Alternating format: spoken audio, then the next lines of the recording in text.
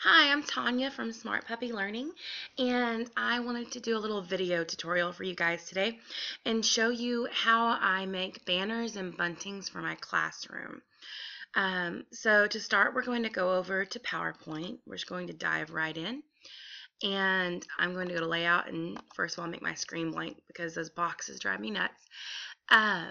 To begin, you need to decide, do you want a triangle shape or do you want the bunting shape? I'm just going to do a triangle to make it easy. I'm going to draw my triangle, and I like to make them kind of narrow so I can get 3 to a page. And then I'm going to double click on it here, and you don't have to really worry about the fill, but I am going to change the outline color to black. Okay. Then I am going to right click on it and format shape. And I'm going to go over here and I'm going to picture or texture fill. And I'm going to go from file because I want to choose a file picture that I have. I use backgrounds that I find for free or that I've bought on Teachers Pay Teachers. And I'm going to go over and snag that. You're going to get it wherever it is on your computer. So I'm going to go get the glitter ones because I like my glitter. So I have my chevron glitters here. And I'm going to pick, or we'll do the purple. So I've put it in. You can see it down here at the bottom that it's in on my screen. And I'm going to tile picture as a texture.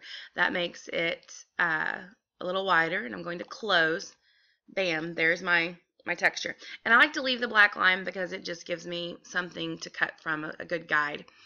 So I want to widen this a little bit. You can make yours as wide or as narrow as you want. Keep in mind the size of the bulletin board you're using.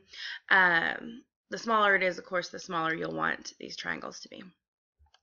Now I'm going to right click copy and right click paste because you can put up to 3 of these on a page with the triangles. I'm going to turn it.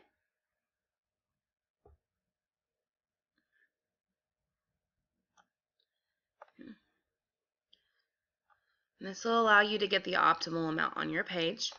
And I'm just going to copy and paste this one. I did Control C and Control V to do that. So now I have 3 on my page, and I need to put the letters on them that I want. Or if you want to do words, you can do words. So I'm going to go to Insert, Text Box. And I am going to use the words welcome.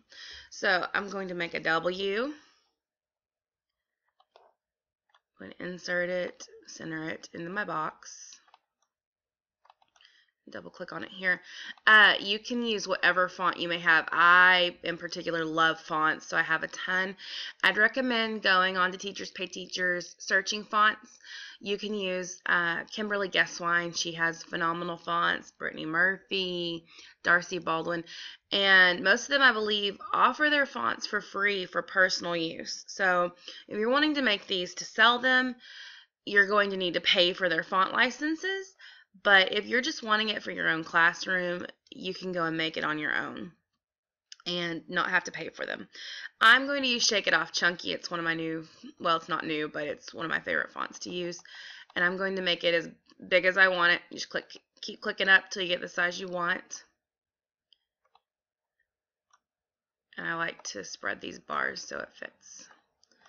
Now, of course, looking at that looks a little too big, so I'm going to shrink it down a little bit. And then I'm going to go and choose my color.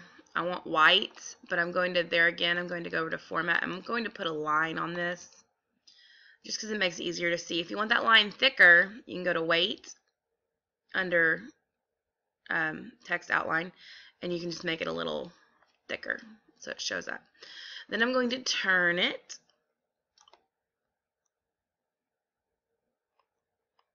And place it where I want it.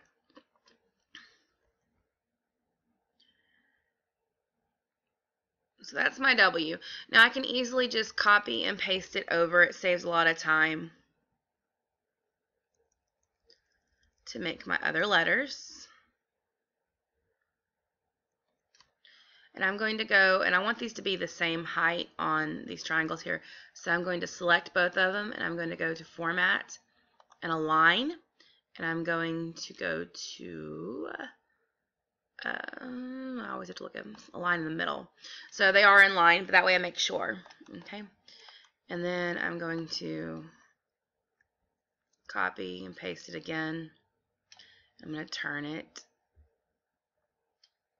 I'm going to bring this one up to here.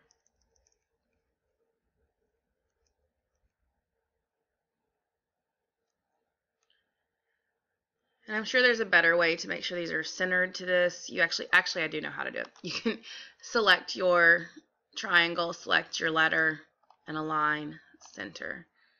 And make sure they're all three aligned center, and then they'll all be exactly in line when you cut them out and use them. Okay, so now I'm going to go and I'm going to change that to an E just by double clicking it and changing the letter. So there's my WEL for welcome. So I'm going to go over here. I'm going to click on this actual slide. I'm going to click Control C and Control V. And that gives me a second one just like I already had, but it makes it a lot quicker to go in and change those letters. So this is a C. Once again, double click O. Double click M. And this one you can tell is a little too big, so I'm going to highlight it and shrink it down to make it fit. It might be a little smaller, but as long as you keep the size pretty close, it won't be a problem. If it really bothers you, you can go change the size on all of them. And then I'm going to go over here and I'm going to Control C, Control V again. So I've got WELCOM. I need an E. And I'm going to make this an E. And if you want an exclamation mark, sometimes I like to have those as well. I'm going to do that. So I have one extra triangle left here, and I really don't want to print it and waste my ink, so I'm just going to Control Copy and Delete. Now you're ready to print. You can go over and make sure when you print, just a little tip, print, you want to make sure that you select Scale to Fit Paper, or that you've gone in to Design, Page Setup, and you've changed this to be 8.5 by 11, because normally the slides are not 8.5 by 11 like normal piece of paper. So when I do that and I print, so I change my page slide, once again I'm going to go in, I'll make sure to scale to fit paper, but you want to make sure it's not oversized for the paper. We'll cut it off and print it. A good printing rule for anything is to print page 1, make sure it looks the way you want it, then print all 3. Otherwise, you end up with 4 copies of things you can't use, and there again, you've wasted ink.